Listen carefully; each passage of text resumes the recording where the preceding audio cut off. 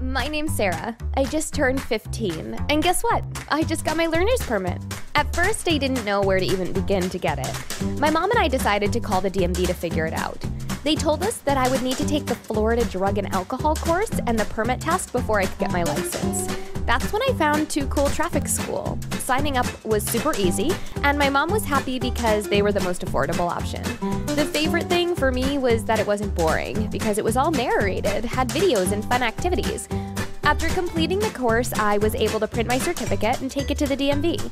I was feeling nervous about taking the permit test, but Too Cool Traffic School helped me prepare for it, which made me feel more confident. After reviewing the Florida Driver's Handbook, I decided I was ready. Well, guess what? I passed on the first try, and now I have my learner's permit. Look out, world, there's a new driver in town. Thanks to Too Cool Traffic School for making it so easy.